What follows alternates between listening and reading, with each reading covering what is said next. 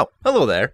So, I've been thinking that most of my regular videos tend to be a little on the lengthy side. You know, long-winded retellings of certain games, and, you know, while I really do enjoy doing that, I thought it'd be a fun change of pace to do the exact opposite. So in this case, retell an entire series of games with as little detail as possible. And, well, with the brand new title currently making waves right now, what better place to start than with the Fire Emblem series? So, what I'll try to do is cover the broad strokes of each game from start to finish and get across what each one entailed. So, you know, spoilers, I guess, you know, really broad ones. Oh, and for a little bit of fun, I figured I'd just end every game with a sheet that points out a few of my personal opinions on each game. You know, little things like the soundtrack or the gameplay, and I mean, what Fire Emblem list would be complete without a little discussion about the best boys and girls populating this massive dating TRPG. So, without further ado, here they are.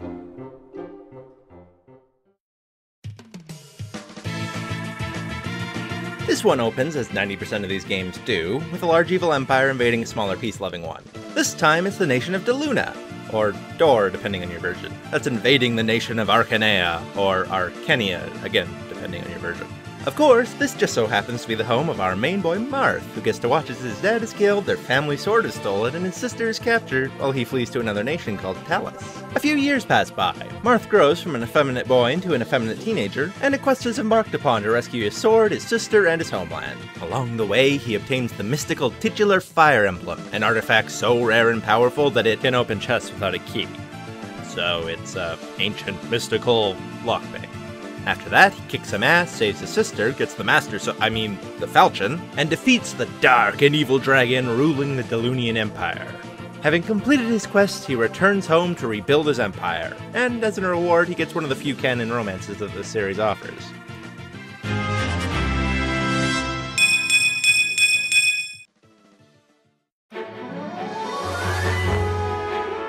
This game is a much more romantic affair, following the path of two childhood friends, Alm and Celica. Alm is a totally normal village boy. There's absolutely nothing special about him. I mean, sure, he has no idea who his parents were, and I mean, yeah, his old man mentor figure is always acting weird and mysterious. And yes, he's had this mystical mark on his hand since birth, and he doesn't know what it means, but, I mean, come on, he's just a regular kid. Celica, on the other hand, is a princess from a kingdom named Sophia. She was forced into hiding after her home was ransacked in a coup, and had to assume a fake alias, Celica, as her real name is Antiques. Anyways, she's brought to Alm's village, where the two enjoy the most idyllic, saccharine childhood one could possibly imagine. Until, of course, the forces of evil searching for Celica track her down, and she's forced to leave her idyllic life and her childhood crush.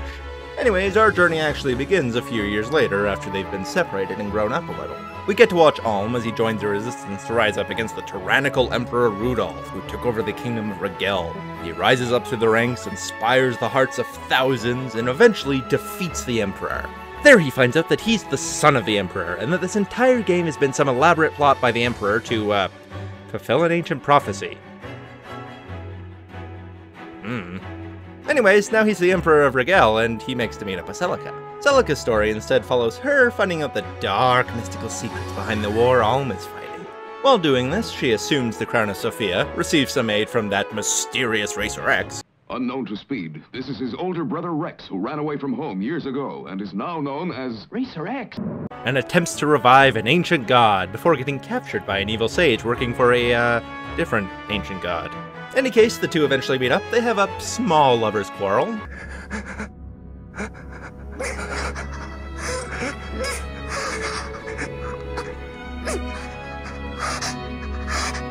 But fortunately, Celica survives thanks to something magic.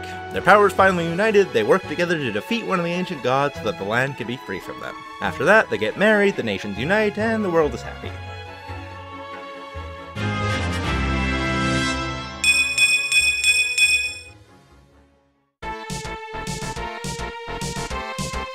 This game is more like an expansion pack than an actual installment. Basically, it's a sequel to the first game, but it also contains the first game. So there's not really a lot to tell. So it turns out a former ally of Marth was actually evil. So Marth must once again set out on a quest to assemble a mishmash of funky hairdos in order to save the world. Only for Marth to find out that the evil dragon from the first game was actually controlling the evil guy from this game. And so ultimately, Marth defeats the evil dragon again and saves the world. again.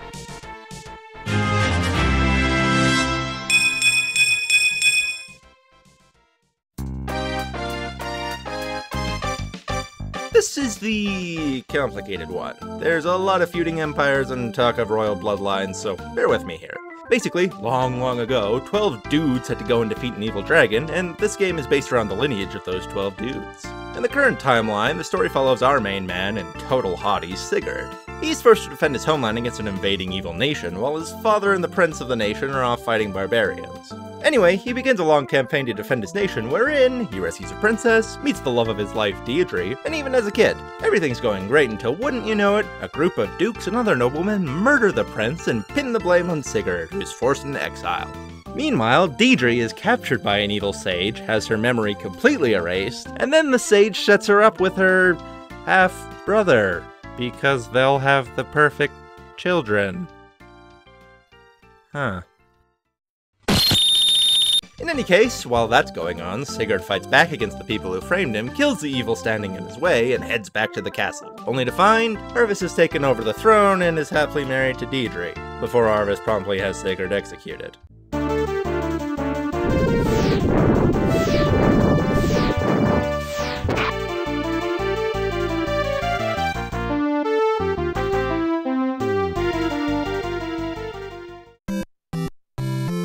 No, because remember, Sigurd had a son named Selef. While the whole commotion with Sigurd getting exiled had been going on, Selef had been hidden away, and now the story focuses on him, as well as the other kids you churned out over the course of the game. Really, it's a game about eugenics. Anyways, 15 years have passed, Avarice's kingdom has grown into a full-blown empire, and he had a pair of twins named Julia and Julius. Only to have his son Julius usurp him as supreme leader. Oh, and of course it's all actually a plot secretly being manipulated by that evil archmage that erased Deirdre's memories. It's Fire Emblem. Anyways, that's when our boy Selef shows up, now finally old enough to begin his quest to reclaim the throne and right the wrongs done to him and his family. He sets out, recovers all the kids he spent so long making, kills his stepfather Avarice, teams up with his half-sister Julia, and eventually defeats his other half-sibling Julius and assumes his rightful position as king.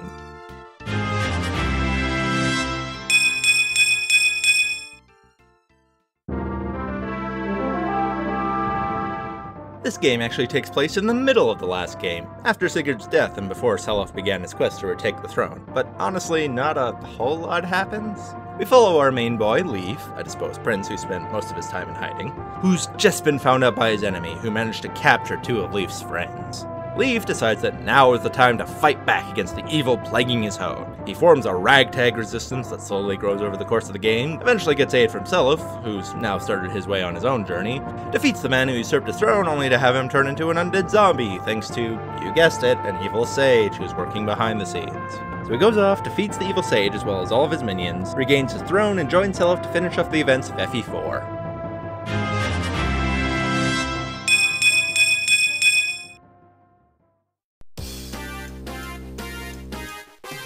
This story follows our boy, Roy, the son of a marquess of the region of Foray in the nation of Lycia. His dad, Eliwood, is sick, so he's forced to take up the mantle of leadership. Because blood is thicker than military experience? I don't know. Seriously, Roy's like 15, why not just give it to Marcus for the time being? Anyways, he heads off to defend against the invading forces of the large evil nation known as Burn, only to watch as another leader of Lycia, Hector, gets taken out like a bitch. What the fuck, Hector? I've seen you shrug off entire armies with nary a scratch, and that's how you go down? Ugh.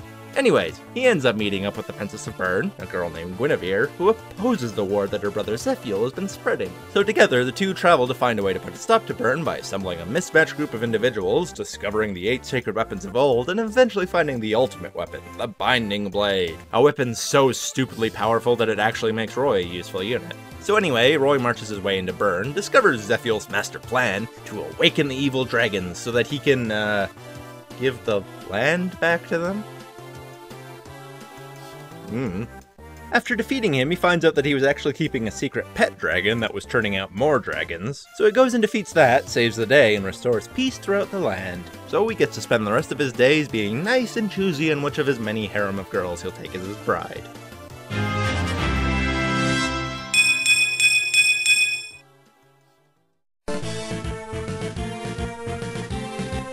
This game takes place about 20 years prior to the events of Binding Blade, and follows three lords. Hector, the only reason people take axes seriously in these games, Eliwood, the one everyone forgets about despite being the face of the game, and Lyn, the, popular one.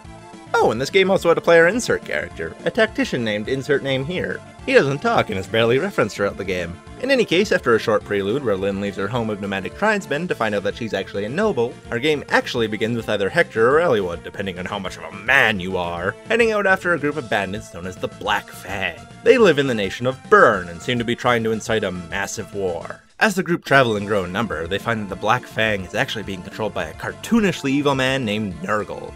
He's using these weird homunculus puppet things to control the Black Fang into doing his evil bidding, resurrecting the ancient dragons, because of course that's his goal. So the three lords defeat the members of the Black Fang, as well as Nurgle's puppets, prevent war from actually breaking out, save the life of Zephiel and Guinevere, who live the most Dickensian lifestyle I've ever seen.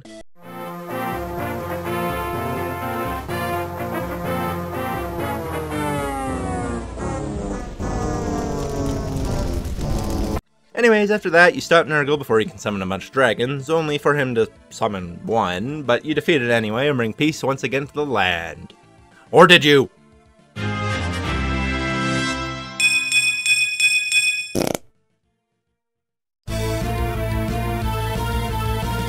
This game follows the life and times of the totally platonic brother and sister, Ephraim and Erica. They are the Prince and Princess of Verneas, a small peace-loving nation that against all odds goes the entire game without getting invaded. Now, of course, a large militaristic nation of Grotto invades, kills their father, and attempts to do the same to them. The twins are separated, Erica flees and attempts to gather allies to help in their cause, while Ephraim tries to stem the forces of Grotto, and eventually they reunite and try to set off to talk with their old friend, the Prince of Grotto, Leon. You see, Leon was a sweet and effeminate boy who could hardly hurt a fly. There's no way he could be the one behind all this, is there? Of course, it turns out that dark magic's behind everything, and Grotto's trying to resurrect an ancient demon. So the twins unite the rest of the land against Grotto, defeat their buddy Leon, only to find out that defeating him was the final sacrifice necessary for resurrecting the ancient demon. So they defeat the demon, seal it away, and once again bring peace to the land.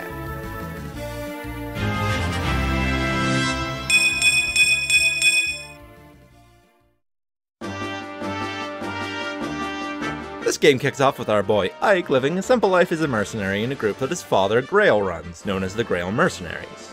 Unfortunately for him, this is a Fire Emblem game, so of course the small, peace-loving nation that they're living in, known as Crimea, is invaded by the larger evil nation of Dayan. His father is killed in a battle with a mysterious man in black armor, and leadership of the Grail Mercenaries is handed over to his right hand, the very competent and intelligent Titania.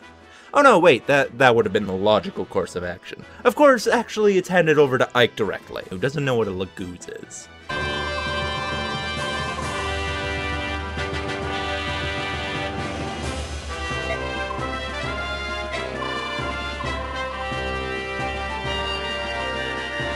Anyways, Ike and the rest of the Grail Mercenaries take it upon themselves to protect who should be the main character of this game, Alencia, the Princess of Crimea. They're forced to flee Crimea as Dayan seeks to remove its sole remaining heir, and travel through the Beast, Dragon, and Bird Laguz countries before eventually finding refuge in the massive nation of Benyon. There, they get aid from the Empress, get an army capable of marching on Dayan, and begin the invasion to usurp its ruler, a man named Ashnard. Along the way, Ike is forced to face the mysterious man in black armor in honorable one-on-one combat. After that, you invade the capital of Dayan, defeat the king, and return peace to the land.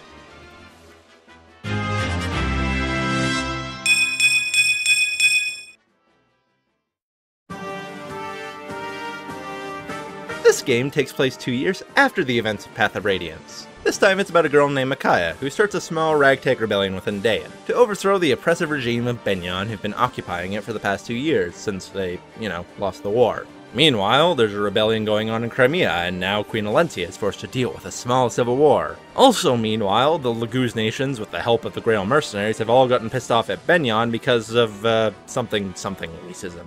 I don't know, I always tune it out whenever the filthy subhumans talk. Anyways, you play through all of them simultaneously, and eventually all the forces end up colliding. The Laguz and Benyon constantly vie for power, Crimea stops its civil war and tries to be neutral, and Dayan sides with Benyon because something plot convenient magic contract. Just as it's all coming to a head, everyone turns to stone. Apparently all this fighting caused an ancient god of order to awaken, and she turned everyone to stone because they were causing too much noise. The forces of Dan, Crimea, and some of Benyon, as well as all but the Dragon Lagoos, all joined together to put a stop to the goddess. And with the help of a god of chaos, you manage to break through her defenses and put a stop to her for good. The world is restored, Micaiah goes off to live with her boy toy, Alencia returns to rule in peace, and Ike decides to wander off and become a gay icon.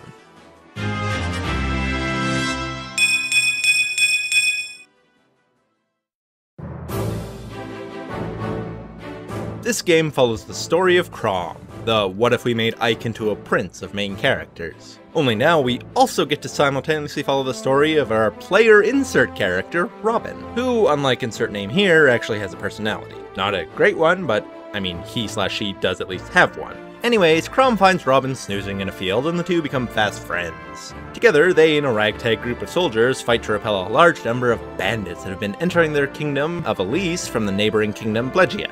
They try to negotiate with the Plegians about these bandits, only to find that their king is unbelievably evil. Oh, you thought Nurgle was a Saturday morning cartoon villain? Well, Gangrel is happy to oblige. Anyways, they kill Crom's sister, and after a bit of moping, you put a stop to Gangrel's villainous plans, and defeat them before they can cause any true harm to Elise. And as such, peace returns to the land, Crom settles down, gets married, has a daughter, and the world is a happier place. A new force is threatening to invade from the west, this time a much larger nation known as Valm. They've been wiping out small countries one after the other, and Elise looks to be their next target. So you set off to put a stop to their treachery when you get help from an unexpected ally. It's Crom's daughter, from the future!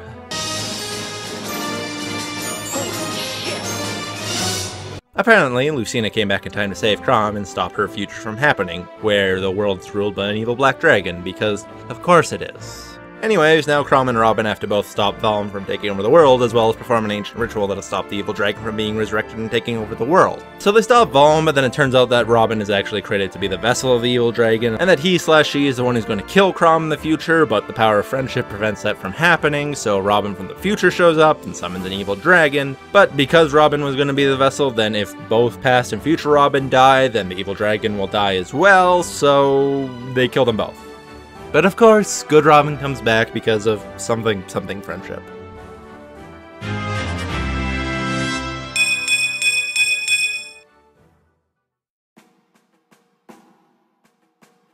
Fates begins with our self-insert character Corrin, finally a main lord and not just a tactician along for the ride. He/she was raised in the nation of Nor, where it's eternally night, stone monstrosities wander the land, and the national pastime is clubbing baby seals. But through a couple circumstances involving his/her exceedingly evil father, Corrin ends up getting taken to the enemy nation of Hishido. It's a nation of eternal sunshine, crops actually grow naturally, and the national pastime is putting daisies in your loved one's hair. While there, Corrin discovers that while they may have been raised in Nor, they were actually born in Hishido. Oh, and they can transform into a Dialga from Pokemon. Eventually, though, your Norian siblings manage to track you down and have a bit of a head-to-head with your Hishidan siblings. So Corrin is forced to choose which side they should follow. So of course you join the good guys, where you execute a long campaign to put a stop to the tyrannical emperor of the Norian Empire. You fight your way through your Norian friends and family, but ultimately prevail, stop the threat of Nor, and bring peace to the land.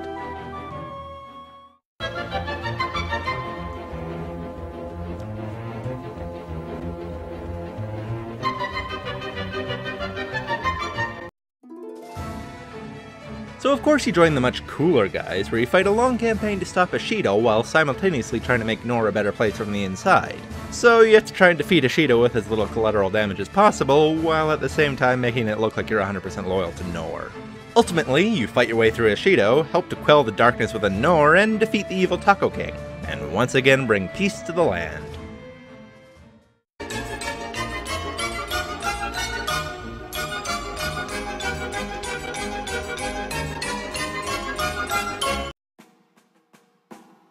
So of course you opt to join neither side and instead help out with the mysterious Princess Azura. She helps you to figure out that neither Nor or Hishido are evil. No, it's all the work of evil invisible men living at the bottom of a bottomless canyon inside a great big evil invisible empire. So, you head to the bottom of the canyon, defeat the invisible men and the evil dragon demon that's leading them. Find out that you were actually born in this kingdom, so no more guilt about porking your siblings, and once again bring peace to the land.